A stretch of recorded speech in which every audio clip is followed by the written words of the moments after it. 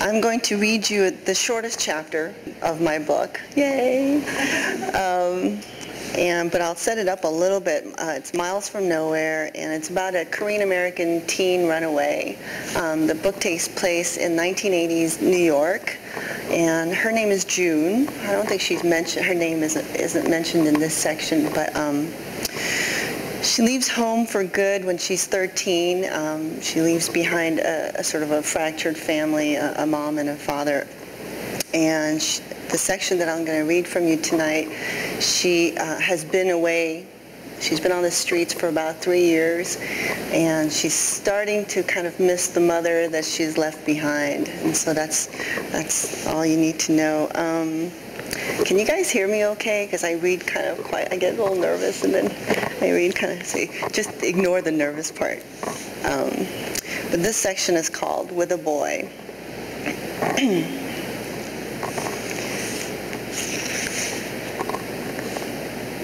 I lived on the 6th floor of an abandoned building with a boy who worked like me. Blue fly with his sunny hair and pool blue eyes, sold himself mostly.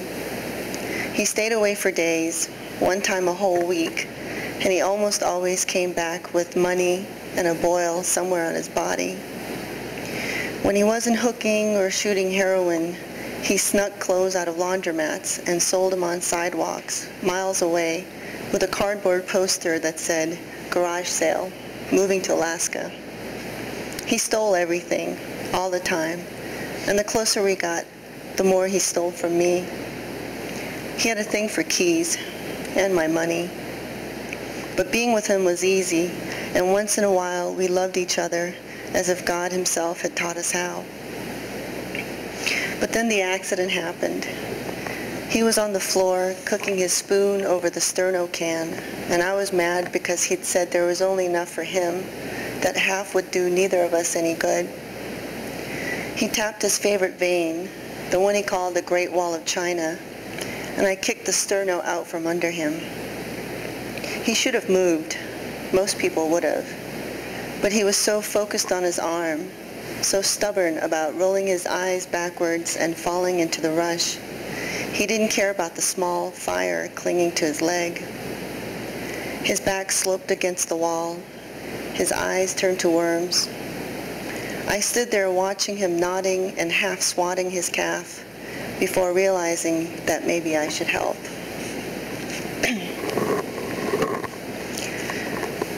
At the hospital, under the white lights and in front of a pretty nurse with tired eyes, blue fly spit in my face. His leg was wet bandaged and slung up by the ankle, and the nurse was touching his knee in a way I didn't much like. Then Blue called me a useless, stupid cunt. I was relieved that he was finally talking to me, but instead of saying that, I punched him in the stomach and called him a faggot junkie. "You sell your asshole," I screamed, which made the nurse hold her hands up at me. "That's it. Visiting hour's over," she said, pushing me out the door. I told her she should hold on to her keys. In the hallway, I walked past the line of beds lumped with sick people, their gowns too thin to hide their fears. I wasn't bothered by the honesty of it all. My mom worked as a midnight nurse at a very busy hospital. Once when I was young, I asked her what she did for a living. She told me she saved people she didn't care about.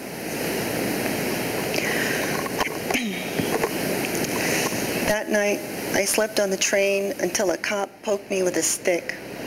I got up, said sorry to his baton, and switched trains, then switched again, until it finally turned morning. At rush hour, I started work as usual. Me, I didn't sell myself. I sold newspapers. Not like a paper route where you hopped on your bike at 6 in the morning, but like fishing out pages from the trash can and selling them on the trains when Metro cops weren't looking. The key was to screen the pages good, make sure there weren't any coffee blots or footprints. It was a job. I didn't beg. Panhandling was for losers. On good days, I'd make $8 or $10, and sometimes people handed money over without even taking a page, maybe thinking their donation would keep their kids from turning out like me. After picking through a few bins, I stepped into a packed car. The morning was hot and gluey, and people on the train looked to be heading to a funeral, their heads too heavy for their shoulders. Even the air felt thicker, harder to swallow. I held up a page and squeezed between sweating bodies, my elbow rubbing against the backs of business suits, selling news about Mark David Chapman's sentencing. "Gets 20 years to life," I yelled over the train noise. No one looked up. "Reads Catcher in the Rye in court," I said, tapping the page, but still nobody heard me. A chill spread up my neck and behind my ears, making me salivate. My stomach cramped. I hadn't had a hit in 2 days, if you don't count shooting up water, and my body felt invaded by electric eels. Looking for more space, I moved to the back. "Love pulled a trigger," I said, under my breath, suddenly wanting to give up everything I'd ever known for an empty seat or to see blue. In my head, I spelled out his name over and over, but then wasn't sure if I'd been talking out loud. The car smelled of cooked cheese. The weight of others kept me standing as I closed my eyes and imagined giant hands wringing my body clean. It had been a while since I'd taken a day off. I thought about playing hooky, maybe taking a trip out to the ocean. I could take the train there and ride like a regular passenger, like everybody else, except I'd smile at people and pretend I was their summer sun. I threw up in the station bathroom. It splattered everywhere, some of it hitting the toilet water and splashing back onto my face. I rinsed off in one of those sinks that had a single faucet you push to get water, making it impossible to wash your face using both hands. With my shirt sleeve, I wiped off a mirror tagged with so much graffiti, I couldn't see any of me. Later that day, while working near the token booth, I saw them, the nurse from the hospital with Blue Fly. They passed me and didn't even notice.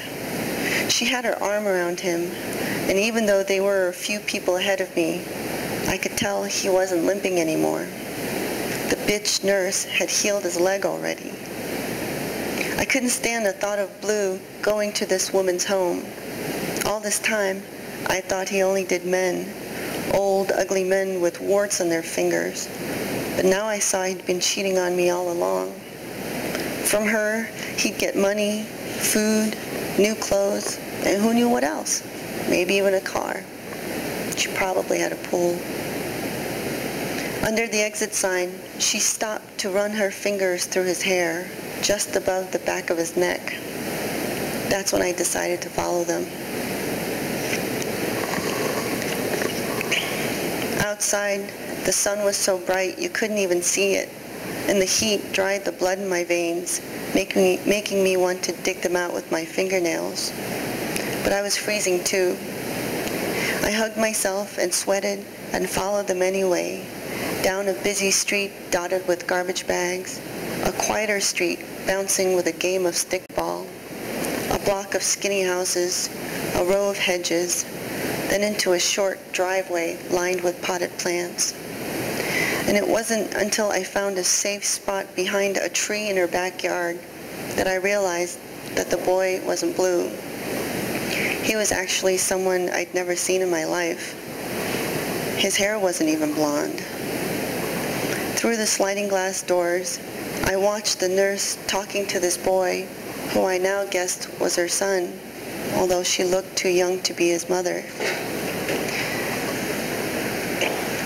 They talked for a while as she opened and closed the refrigerator door, setting food on the counter. I imagined their conversation to be very boring. Then, for no good reason, the boy came outside. I ducked down behind the tree. Hello? His voice came closer. Who's there? Closing my eyes seemed like the thing to do. Hello? He said again, and I made myself smaller, squeezing my eyes tighter. I'm standing right in front of you, you know.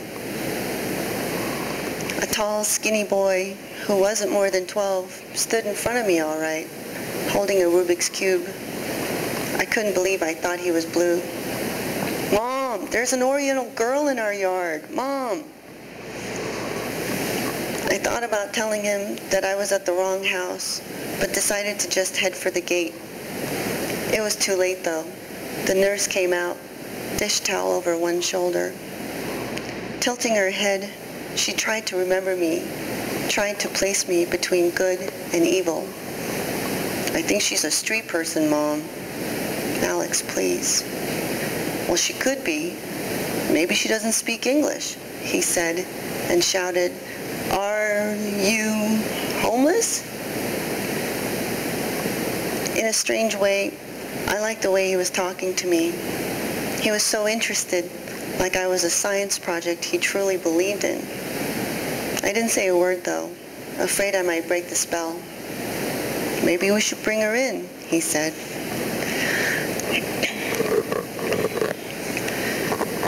In the shower, I uncapped all the different shampoos the nurse owned and sniffed each and every one of them. One was called Monterey Mist, another Australian Kiwi. The smells made me hungry. I was getting ready to lather up the washcloth when a hand poked through the curtains. Here, she said, handing me a kitchen sponge. You can use this. I took it, held it flat in my hand, wondered if it was new or little used or if any of that mattered. The sponge made me think of something that had happened on a train a while back. A woman had sat staring up at me in a way I was sure was rude. She had dry hair and small bird eyes and was wearing a t-shirt that said #1 Nana in glitter paint. I decided she was an unhappy person. But not knowing what to make of her really, I asked her if she wanted a page. She said nothing and kept staring. They're today's pages, I told her, and showed her one, but her eyes wouldn't blink. I wanted to snap her head off. You can't die from talking to me, I whispered to her, and as if someone had put coins into her slot, her face cringed. I was winning. She was going to speak. Her lips were going to move, and she was going to talk to me as if I were a real person, and I was ready to prove to her that she wasn't better, just better off. You smell, she said.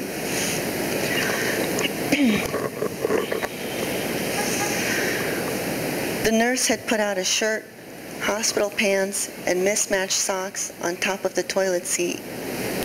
Without drying off, I jumped into the clothes and wiped the steam off the mirror so I could see the new me. The hair was tangled and everything fit a little loose, but I wished Blue was there. In the kitchen, she stood over the stove, stirring ketchup into a pan of meat.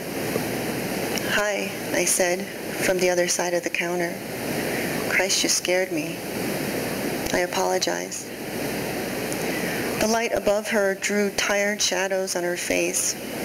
I wanted to thank her right then, to tell her that no stranger had ever been this good to me. But then we both sort of looked away, and the moment turned old. She pulled out a bottle from the freezer and made herself a drink. Where's your kid? I asked. He's at the neighbor's. Oh. She took a sip and folded her arms. How was the shower? Good. That's good, she said. The shampoos were real nice. She rearranged a magnet on the fridge. Oh, you use those? Good. I'm glad. How's Blue Fly? I asked. Who? My boyfriend, at the hospital. Oh, that's where I know you from. You're, what's his face? Walter's friend. I didn't think she deserved to know his real name. He's good, she said. At least when I left him, he was. On the side of the fridge hung a calendar of famous nurses. That month was Miss Dorothea Dix, a Civil War nurse. You know, my mom's a... I stopped talking because the woman dumped her drink into a blender and pushed a button and then another. Look, I'd ask you to stay for dinner, but I'm sorry. Did you say something? That's okay. I'm actually not that hungry. I should get going, I said, opening the sliding glass door. Hey, how about some money? She looked around the kitchen. Do you want some money? From under the counter, she pulled out a Yellow Pages and opened it to a section stuffed with bills.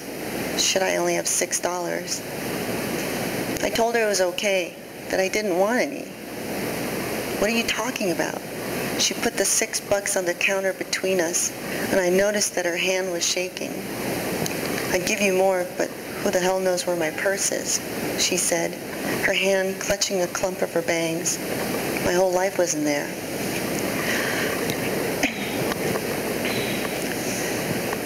After I left the woman's house, I went to the hospital where my mother worked. From behind a bush, I watched cars pull up the circular driveway and carry the sick home.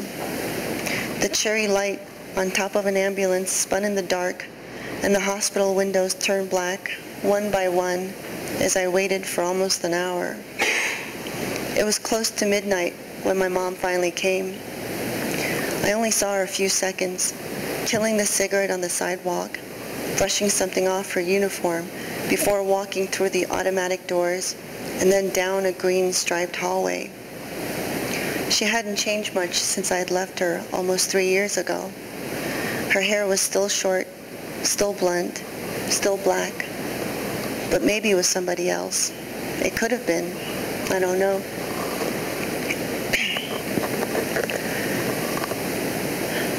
Blue was asleep when I got home that night. I reached up and turned on the flashlight he'd rigged so it hung from the ceiling. The floor turned into a pale yellow egg, and the light made pretty everything it touched. An open can of ravioli, the bandage just below his knee, a green leather purse. He'd fallen asleep in his underwear, the gear still in his arm. I knelt down and pulled it out as slowly as I could, but it wasn't easy. His skin and pus had dried around the needle. I knew you'd come back, he said with a sleepy smile. I loved him so much then. Anything left for me? I asked. He pushed himself up slowly and kissed me on the lips. Yeah, he said, and I leaned back against the wall, feeling my new, clean body sink through the plaster as he rolled up my sleeve and placed his arm under mine. That all right? He asked, tightening the belt, finding the right notch, flicking the needle, then smoothing the skin on my arm up and down. Always so good at tracing my wire, always so good at taking me home. I closed my eyes and thought about the mother and the sun and the tree and the train, and how one day could expand into a lifetime, then shrink again into one single moment. Ready? Blue asked, and pushed before I could answer. Thank you.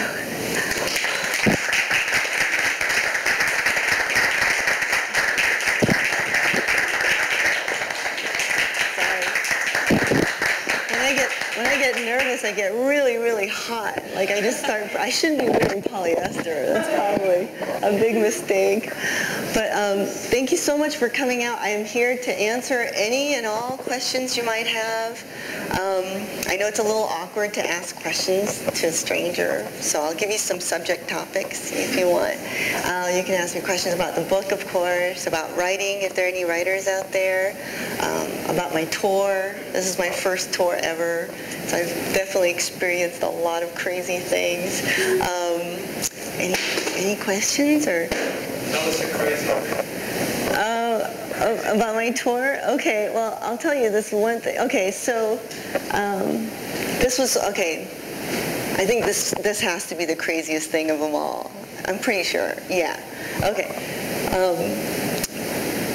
My flight from, I live in Chicago, and this is my first day. It's a 14-city tour, and this was my first city, which was to Portland. I was really excited. This is my first book, you know, I'm a total newbie. I was so excited. I got on the plane, so it was from Chicago to Portland, and everything was going fine, you know. I was kind of anxious, but, you know, it's still good. And then the captain comes on the loudspeaker. You know how sometimes captain voices are really sexy? They have like that sexy captain, you know, like slinky kind of voice. He just came on like, he almost like whispered into my ear or something. He said, "Ladies and gentlemen, we're on our final descent to Portland. We'll be touching ground in about 20 to 25 minutes. So if you wanted to stretch your legs or use the facilities, this is a great time to do it." And I was sitting there thinking, you know, I don't even have to pee. But he said it so nicely. I just thought, well, maybe I should. I mean, he was so suggestive the way he said it. It's like my bladder got intrigued or something. And I was like, oh, okay, well, you know, sure. You know, I got up. Other people got up, and you know, I walked to the back, you know, in the back galley. It's really narrow there, you know, like the walls here and then the bathrooms here, and you push the bathroom door to get in. So I went in there, you know, I was in there maybe 30 seconds tops. I'm very quick in there, you know. And I came out, and thank God I came out, because as soon as I stepped out onto the galley, the plane just dropped. I mean, I was in the air. Both my feet were in the air, and I actually could feel like being in the air, and I was doing like this weird matrix move, and you know, and it just dropped, and then I slammed into the wall, hit my head, dropped to the floor, and then the plane dropped again, made this huge sound. It's, you know, terrifying sound, and then I was up in the air again, and then I fell down again. That, believe it or not, was not the scary part. The scary part was the stewardesses, who are usually very calm, and they talk in that really calm voice, you know, tea, coffee, you know. They were screaming at the top of their lungs, and one was screaming, "Everybody get down! Everybody get down!" And that freaked me out more than anything, just to see this person who's supposed to be kind of calm, screaming, and and I'm just sort of flopping around, and other people are back there, and they're on the floor. The stewardesses are on the floor. Everyone's on the floor. Computers are flying, books, coats, you know, everything. And then I'm just barely hanging on. I'm sort of, you know, on the ground, sort of clutching onto things. And then the captain calls, or the phone rings, and it's like dead silent. Everyone's just like super frightened. The plane is just jumping around, and the phone goes bring. And you can hear it because everyone is so quiet. And the stewardesses weren't answering the phone. And I was thinking, like, somebody should get that, because that's the captain calling. That might be some really important information. Phone keeps ringing, and one stewardess says to the other, "Aren't you going to get that?" And the other one's like, you know, "I'm going to hurt myself if I try and get up, you know." And then, "Well, yeah, but you really should get that." And they were kind of arguing back and forth, which was kind of weird to watch, you know, like, "I think you should get that," you know. So finally she kind of like, sort of reaches over and, you know, finally reaches the phone, and she kind of yells, chews out the captain, which I thought was kind of funny. She said something like, "What's going on up there? We're being tossed around back here." I was like, "Oh." And then she just gets really quiet, and she goes,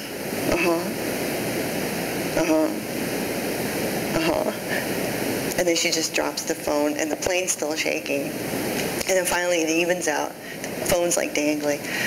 And then, you know, we think it's sort of leveled out a little bit. And this is the funniest part.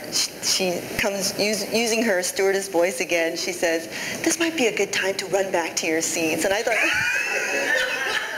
she actually said run, which was like it's kind of funny, but she was trying to keep it all contained. Everything's okay, you know. And then so we're all like just running back to our seats. I sit down, I put on my seatbelt. We land, everything is fine. But the captain You know how usually when you hit some turbulence, the captain comes on and says, you know, sorry about that, folks, we hit a little turbulence.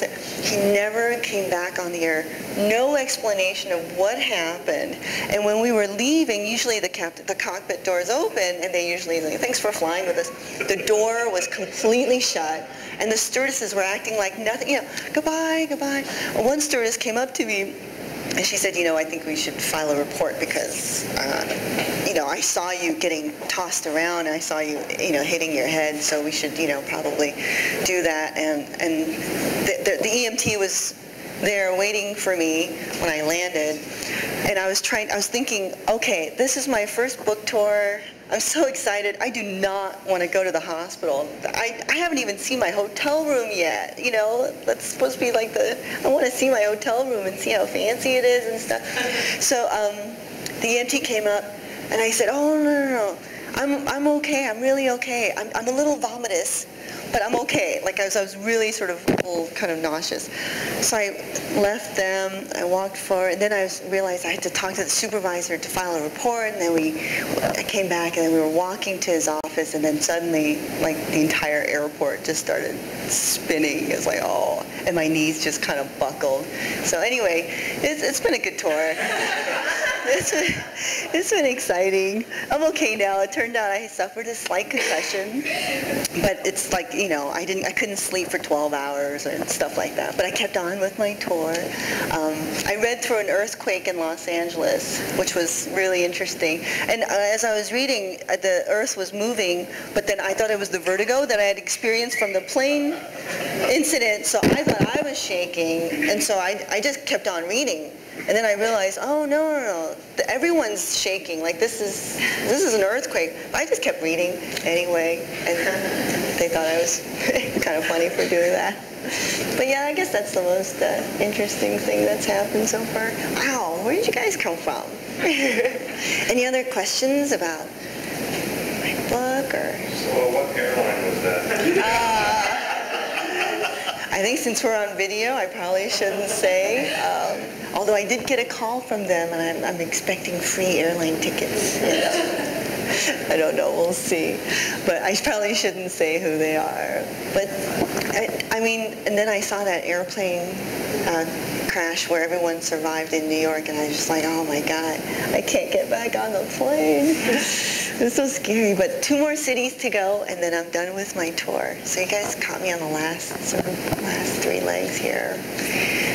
Any other questions? Come on, you guys must have some questions. Have you thought about a second book? Yeah. I have 2 projects that I'm working on right now. I can tell one is already taking the back seat because I'm not talking about it. I keep on talking about this other one, which is I used to be a criminal defense investigator. Does anyone know what that is? Yeah? Okay. And I've always been interested in criminology and just sort of, not just the actual unfairness of our justice system, but the emotions that are involved in someone committing a crime and how it affects everyone else around them. So it's a short story collection about one crime, and it's not a thriller. It's more of a book about like emotional culpability as a society. Wow, that sounded kind of big, didn't it? That sounded serious. It'll be funny. No. It's a comedy. Draw from that experience Yeah. With your the earthiness and the raw descriptions. Yeah, I mean the question. So, did I draw from my criminal defense investigation? All this crack house description and talent. Does it come from Chicago? Does it come from your mind? Does it come from your heart? God, I would hope that my heart and my mind are kind of in sync, and then it's sort of coming out this way. I mean, definitely, this book is. I mean, I myself was a runaway. But people often ask me, you know, is this autobiographical? And the answer is, I'm going to say it on tape, you ready? It's only 1% autobiographical, in the sense that the premise of the book reflects, you know, some of my experience. You know, I left home for good at 13, but the actual events that occur in this book are completely fictional. I mean, I went to school for fiction writing, you know, and I really like I like getting at the truth in a more indirect way, you know. I like getting at the truth by, you know, describing the weather or the light or, you know, your beautiful skin or, you know, just other modes of getting at the truth instead of a more direct way, which I think, you know, is what a memoir they often do that. Not that I have anything against memoirs, but I just never considered it for this book. But for my next book, definitely the criminal defense investigations experience will come into play. I think, you know, one of the things that I learned from doing that job is, you know, I would interview people, the defendants, who can't afford an attorney, and so one's, you know, one's given to them, and then, you know, I would do some investigations for the defendant. I was a court-appointed investigator. Anyway, one thing that I learned from speaking with all of these different characters, different people, is that they're judged by this one act that they've committed. And, you know, can you imagine, like, if we were all just judged by one act? I mean, it would just, it would be kind of horrifying for us. But I learned that I mean, don't get me wrong, what they commit is sometimes a very heinous act. But I learned very quickly that there had been so many things that had been done unto them before they committed this act, that there's like this accumulative process, emotionally, you know, there's this huge wave that culminates into this one act. So I kind of wanted to explore a little bit more about not just the crime, but everything that goes in beforehand and then after, the aftermath of the crime. Does that make sense? Does that sound interesting? Yeah. Okay, all right. I'll keep working on it. I'll keep working on it. Any writers in here? No one likes to admit. Everyone goes like this. It's like, come on, there you go. There you go. Are you working on a book or anything like that? I am. Okay. I write magazines. Oh, okay. I sent out my book to agents. Woo! If you have questions about publishing, I'm here. I mean, many people have helped me to get to this point, and I'm more than happy to help any, you know. Tell the story about how you got an agent. Oh, sure. That's half the battle usually. Yeah, that is half the battle. Agents are, the one thing you have to remember is that you're hiring them. That's number one. You know, I know it sounds weird because I'm standing here in front of you, but I'm actually a very insecure person. And so I tend to think that, oh, nobody's going to want my book, nobody's going to want me, that kind of stuff. But I had to really rethink that. And so I was doing a reading at my grad school at Michigan, and an author happened to be at the reading. He recommended me to his agent. She contacted me. I sent her some stories. She said, I want to work with you. And I could have said yes right then, but I chose not to because I had heard that, and somebody had given me the good advice, which is that you should really shop for agents. So when my book was done, I did not give her the entire book. I only gave her 2 stories, 2 chapters. When my book was 98.9% done, and I really, you know, I would have given that advice to just wait till it's absolutely done. As if, like, if it had been printed right then, you know, then and there, you'd be happy with it. So I picked 4 agents, narrowed it down to 2. I interviewed them all. I liked them all, but I narrowed it down to 2, and then being a very anal and analytical person, I had a spreadsheet that had 20 questions, and then basically I would check off, like, who won that question, like, who has more literary integrity, that person would get it. Who is known for selling, you know, novel and stories or episodic novels, you know, who's good with debut authors, blah, blah, blah. Who's more well-known in the industry. I did that. It came out as a tie. That didn't help. So I gave the same spreadsheet to my best friend and my boyfriend, Gus. They had to do the spreadsheet as well. They needed to do their research and then do the spreadsheet. That came back as a tie. One person for one person for the other person. So I made them go back and do it again. And then one keeled over, switched over, and that's the person I ended up going with. No, it was the other person. And funnily enough, it was the same first person that was introduced to me earlier on. But I needed to do the due diligence. With anything, you gotta do the homework. And when I made that decision, it was an educated, well thought out decision. She was the person for me, and you know what I mean? Instead of thinking like, oh, she's the only one who wants me, I should go with her, kind of thing. So it's a little bit more empowerment. But now getting an editor, that's a whole different story. But any other questions? No, that's it. Uncle Denny, you have anything? Now, did you write this as a series of short stories originally? Yeah, actually, that's a good question. Good question. This is Uncle Denny, by the way. This is my boyfriend's uncle, and then his wife's is my aunt. We look alike, I know. Yeah, you can tell. I wrote first story that I wrote was actually Club Orchid, which is a chapter in this book.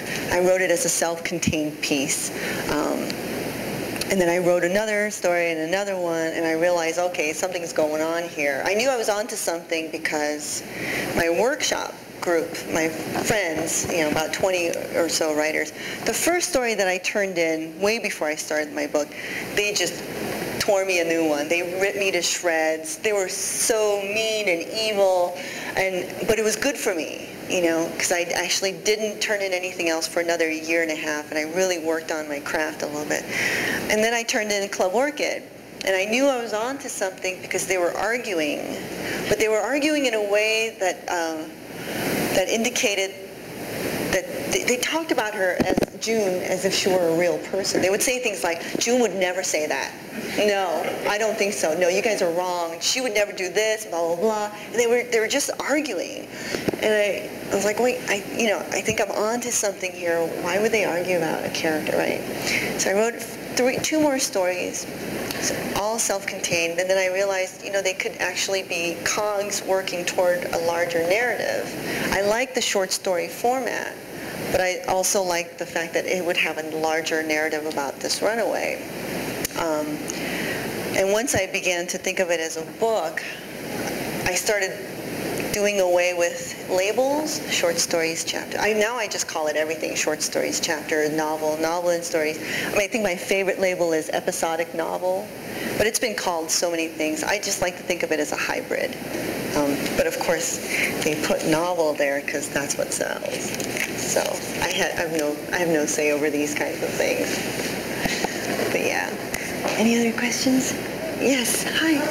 Can you describe some of the challenges and some of the highlights of being a Korean American?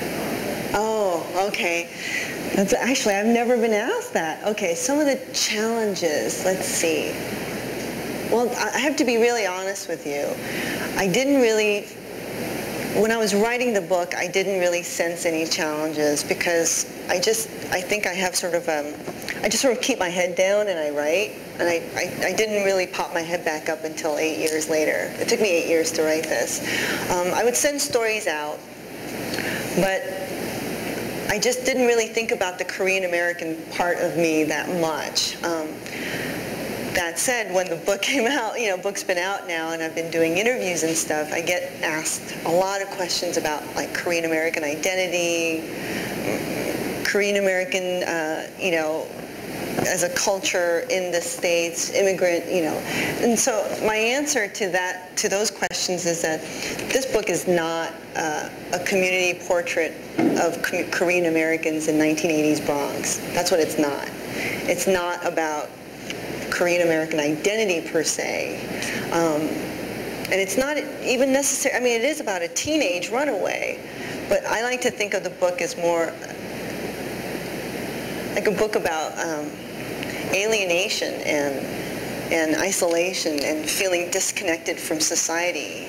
And I think those feelings can infiltrate anyone, no matter their country of origin, whether you're a construction worker or a runaway or a sex worker or a housewife, it doesn't really matter. So I like to think of the book as more about that than about being Korean American.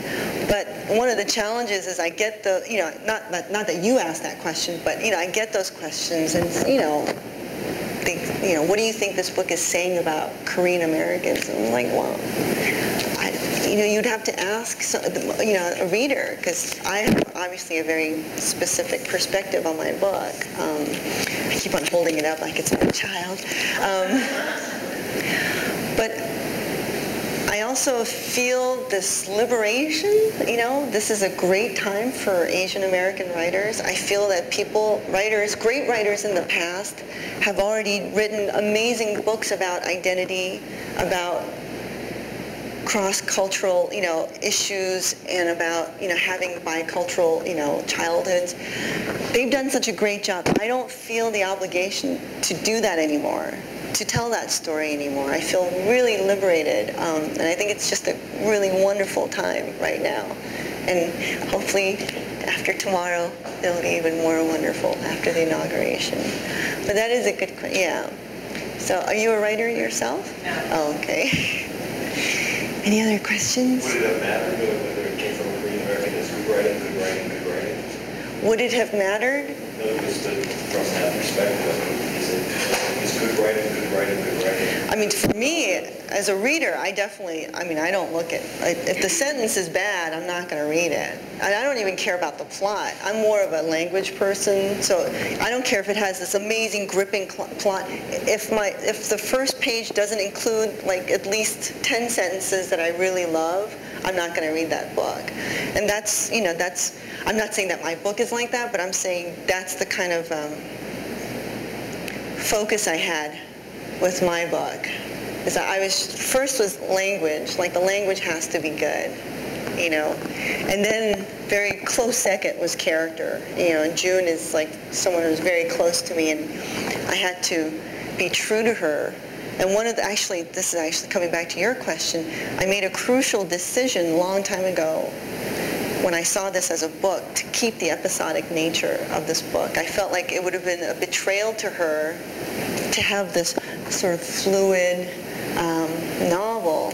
And really, I thought the episodic nature sort of better portrayed her fractured mindset and the jagged life that she leads. I wanted the reader to have that sort of jagged stop-and-start experience, if that makes sense. I'm all about visceral experiences. Yes, I know somebody who has a personal history with heroin and that sort of stuff, and he's very critical of books that deal with that subject. He says they never get it right. Yeah. You passed this test. How do you get that right? Okay, I'll come clean here. I'd say, wait, is this going on YouTube? No. No, I mean, a lot of it, I'll start off by saying a lot of it, I did a lot of research, and that meant reading a lot of essays, letters from teenagers, documentaries. A really good documentary that everyone should watch is called Children Underground. It's about these kids who live in subways in Bucharest, and the age range is from 8-year-old is the youngest one to a 16-year-old. It is so heartbreaking. I've seen it 5 times and I cry every single time. I can't stop myself. Dark Days, which is also about homeless folks who live in the New York subways, Streetwise. There are many great documentaries. I have that, and then I have my criminal defense investigation years, where I definitely have met a variety of characters, and heroin addicts, to be honest, were the kindest of all the drug addicts that I've had to come in contact with. They're usually very mellow, But during my runaway years, I did, spend some time living in what you might call a commune or drug dens, or whatever you want to put on it. And there were a lot of heroin addicts around me. I myself, luckily, did not partake in that activity, but I was surrounded by a lot of, and they were functioning addicts. They all had jobs. They were, they were very regular about their addiction. So I don't want you to think that all heroin addicts are. they're all different kinds of addicts. Did that answer your question? So hopefully, from all of those things, I got it right. What? 8 years. 8 years for 215 manuscript pages. Does anyone have a calculator? How much is that? How many pages is that a year? That makes me the slowest writer I know of. I think Joon Diaz took 10 years, but his book is much longer. So I don't know. Because it explains the phraseology, which is exquisite. Oh, thank you. What's exquisite? The phraseology. Oh. I love the way you describe things. Oh. Words together for descriptions. I tell my students you have to try and look for words that are magnetically attracted to each other. Just try and keep on trying out new words, you know. But I definitely, thank you for saying that. That means a lot to me because I definitely, you know, I can spend like 8 to 10 hours writing. And if I have a paragraph, I'm ecstatic. And I have no problems working on a paragraph. Your flow is beautiful. It's like a roller coaster at first. They're my family. Don't listen to them.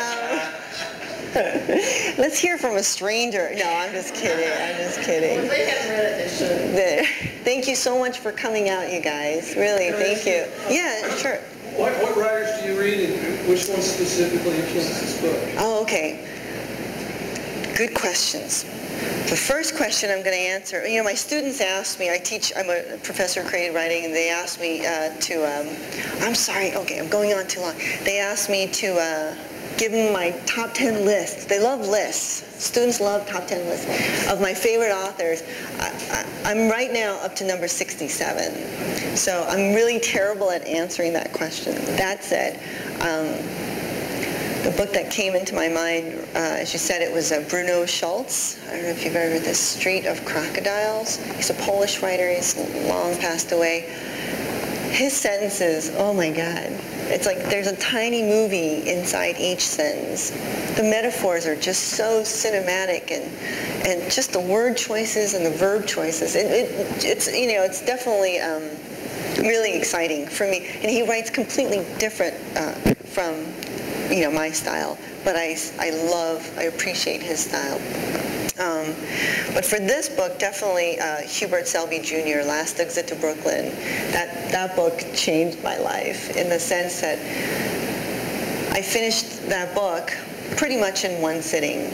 And it's a book about 1960s Brooklyn. It's just, all the characters are downward spiraling, and they just want like their little moment of grace, and they can't seem to quite get it, but they try, you know. But after I finished that book, I realized, oh, I can't go back to the way I used to write before. And that book just completely liberated me to write about the street, you know, like alleys and street kids, and, you know, I felt like, oh, I didn't realize that could be literature. You know, I thought, as Richard Price says, when he talks about his writing sort of career, he said he thought that he had to be a dead white man, a dead man to be a writer, or something like that. And I rephrased it by saying I thought I had to be a dead white man to be a writer, but that book just completely woke me up. Have you read it? Yeah. Yeah, you know what I'm talking about, right? His novel, Requiem for a Dream. Requiem for a Dream, oh. His book of short stories, Song in the Silence. Song in the Silence, no. Yeah. Oh, thank you. I mean, I don't know, he's known by writers. I'm not sure how well he's known outside of writers, but it's a tough read. And I'll admit that my book is a tough read as well, but you gotta stick with it, get to the end. Okay, I think that's it. Yes, thank you so much for coming out.